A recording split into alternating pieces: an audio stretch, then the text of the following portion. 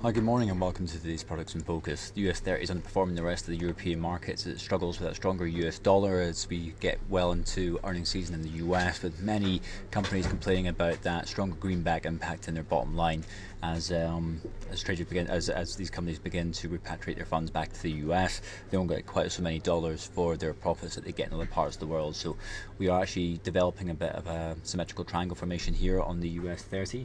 Whereas if you look at other markets such as the Germany 30 is a prime example, it's soldiering on. Obviously with this quantitative easing getting unveiled there last week, it's really had a massive shot in the arm, with the Germany 30 close to 11,000. So it's near 10,800, but not a stone's throw away from 11,000 should things continue the way that they are just now. So we're getting a narrowing range right here, which means most technical indicators are narrowing out as well. We're in the middle of two ranges, 17,546 and 17,738 on that market. Looking at the UK 100, stopping shy of almost all-time high there of 6,906. Which is testament to the strength of the UK market. In fact, if we just go from here, look at this from a monthly basis, let's see exactly where we stand. I just get my drawing tools out right here. Yeah, we are pretty much, once we get above this peak right here, we are pretty much bang on a fresh all-time high on the UK 100, which I don't think is insignificant, to be quite honest. So you can get a bit of an idea of where we are just now, just a stone's throw away from 69.08.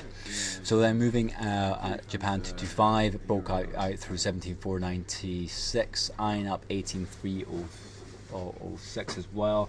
Bank of Japan still has the option to do more monetary stimulus in the future.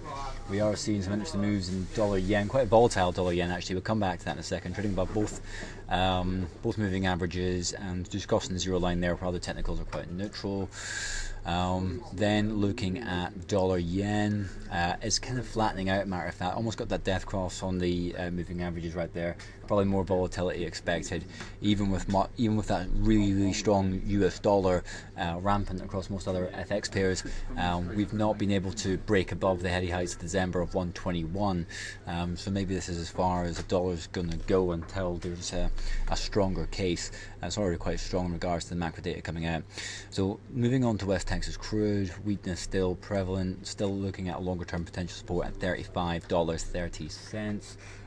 We are at 44.81 right now, and basically if we break below 43, we might get a couple of percentage point move in the back of that, because that would be multi-year lows once again. Moving on to gold, it's kind of flatlining, coming off again the last couple of sessions, unable to stay above $1,300. 1273 is the next potential support. We've almost got a bearish cross on the MACD, which from a technical perspective would be negative again.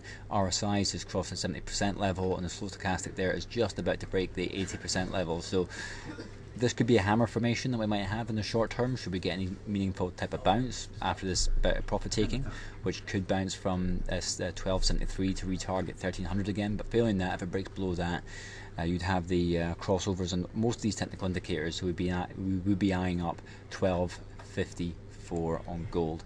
So finishing up with GBP USD and cable, we've had a surprising bounce on euro dollar as the new Syriza party in Greece is probably shackled by the previous government policies of the incumbent government, and possibly not so much anti-euro behaviour expected from the new government out there.